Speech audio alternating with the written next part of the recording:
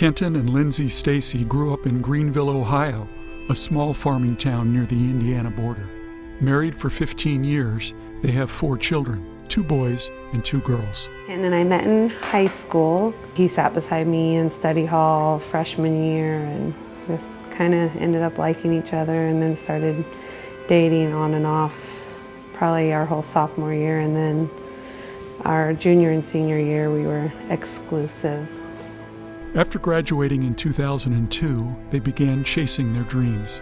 He wanted to be a firefighter. She was interested in hospitality and travel. He was really focused. He actually joined the Navy because he wanted to be a fireman, and there was no full-time work. He was on 2 auxiliary teams, and he was looking for full-time work. I was looking in the newspaper, and there was a 1-800 number, and it said nothing about the Navy, but he ended up calling. It was the Navy, and from there he joined. So Kenton went into the Navy in August 2005, and Kenton and I were already married when he joined.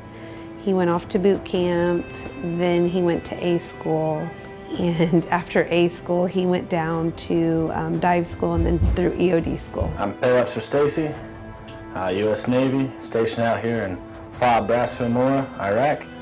I'd like to wish my wife Lindsay and son Logan a Merry Christmas and Happy New Year there in Greenville, Ohio.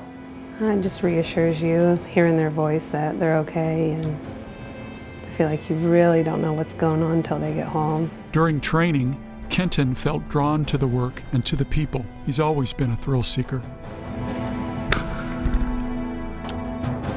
It's a perilous job. Some 150 bomb technicians in all branches of the service have been killed, and 250 others injured since 9/11.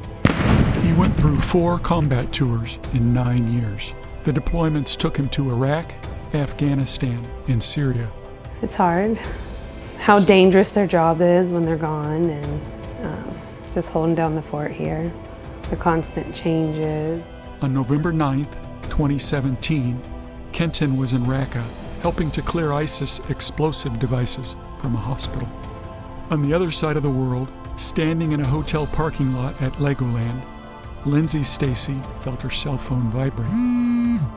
She looked at the screen and recognized the area code.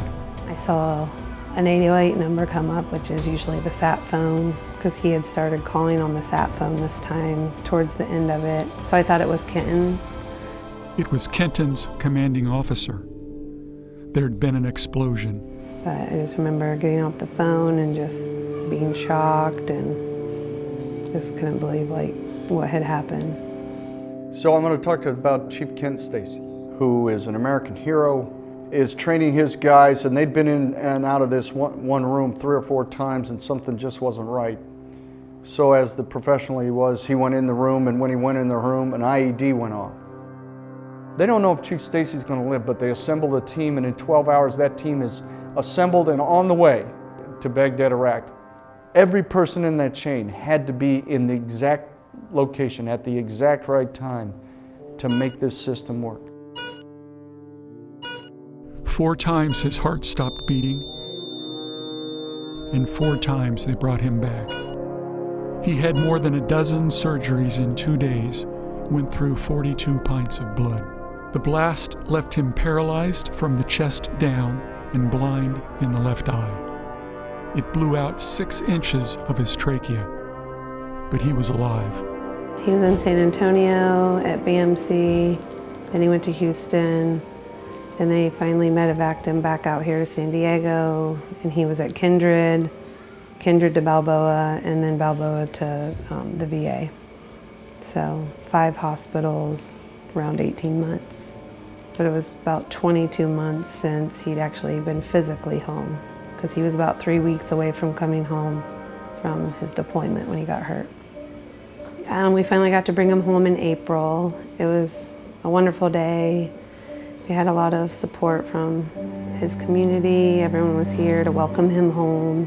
And we've just been integrating him back into life, and yeah, just trying to get into a routine here with him and the kids.